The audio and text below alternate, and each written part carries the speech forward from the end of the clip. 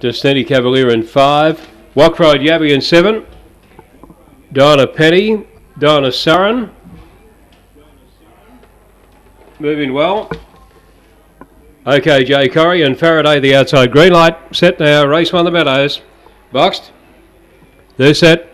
Racing. And slow to move out there would have been Dinah Surren showing speed. Would have been AK Jay Curry to take the lead, settling down. Going up and around the outside there came Walkride Yabby. Up to second there came Dinah Surren, made a good recovery. Down the back and Dinah Surren got up on the inside and took the lead now from AK Jay Curry. They were followed by Walkride Yabby racing third on the inside. They were followed by Dinah Henry. Then came Faraday, followed then by further between Destiny Cavalier and Dinah Penny. In the straight though, and it's Dinah Surren the leader. Coming out at the AK Jay Curry had got up to it. OK Jay Curry from Dinah Surren, Walkride Yabby. They were followed behind them then by Faraday, and then came Dinah Henry pulling up quickly over the line, followed then by well back would have been Dinah Penny here in the opener, and the time is around 30 and 83.